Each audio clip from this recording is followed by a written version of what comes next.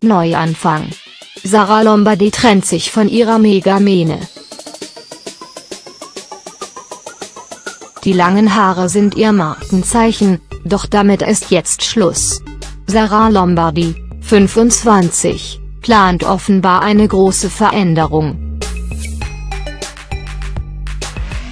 Musikalisch scheint es vorwärts zu gehen, denn erst kürzlich begeisterte sie ihre Fans mit einer Kostprobe eines bisher unbekannten Songs. Bereits im September nahm die einstige DSDS-Zweite in der Musikmetropole Nashville ein neues Album auf. Auch optisch wagt Sarah jetzt einen Neustart und trennt sich von ihrer Mähne. Auf Facebook postete die Ex von Pietro Lombardi, 25, ein ergreifendes Video, in dem sie beim Friseur die Haare geschnitten bekommt.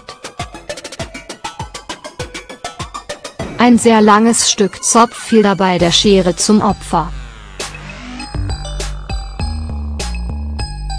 Bei Sarah flossen direkt die Tränchen und sie musste vom Stylisten getröstet werden.